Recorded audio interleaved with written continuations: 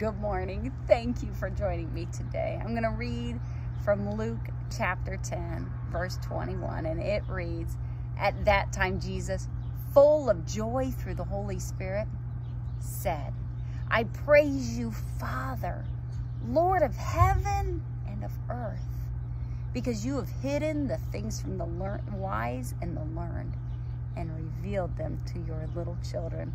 Yes, Father, for this is what you were pleased to do." Today, if you're watching this on the day it posts, it is the 4th of July. And we are celebrating our freedom and our independence as a country. But whether it's the 4th of July, the 5th of July, 5th of September, 5th of December, whatever day it is, know that you are free because of God.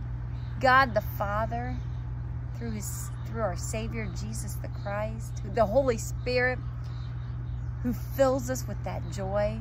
We are free because of that. We are free because we're children of God.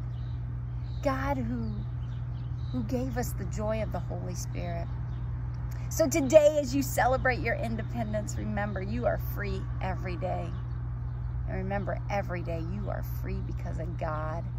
No matter what happens, you are free because of God and His love and the Son He sent to die for you and for me and for all. So let us pray. Dear God, you are praiseworthy. Help us to remember to praise you today, tomorrow, and every day. Thank you for our freedom, both as a country and as a person, that we have our freedom because you've revealed your Holy Spirit to us, who fills us with joy.